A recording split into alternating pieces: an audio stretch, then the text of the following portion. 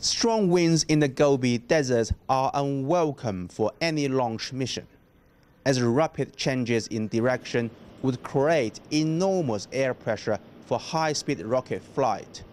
The aerographer Wang Xia analyzes the weather conditions to ensure safety.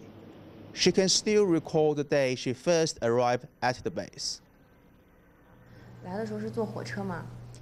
I took the train from Sichuan to the launch center 2 years ago.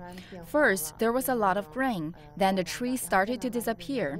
As I got closer to the base, there wasn't even any grass in sight, just sand. It can be depressing. The story of those who work in the desert reflects the spirit of China's space program, an unwavering determination to persist. As China's space program progresses, many young people have made the decision of settle down here. Like Tang Yan from the fielding department, he has to put in overtime as the launch date gets close.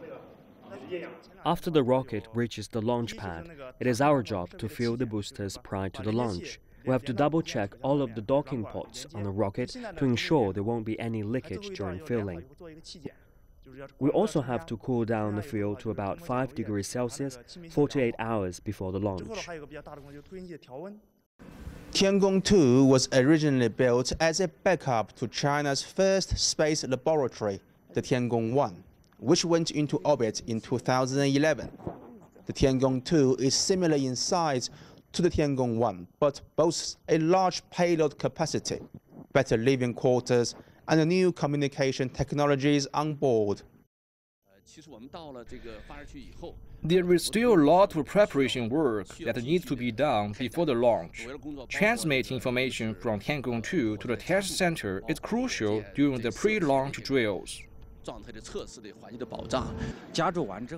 Tens of thousands of people are helping to prepare the space lab for launch, including thousands of people working at other locations across the country. Tiangong means heavenly palace in Chinese.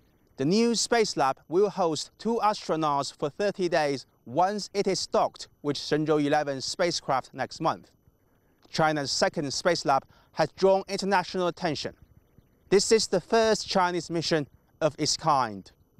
Guanyang, CCTV, Jiuquan Satellite Launch Center.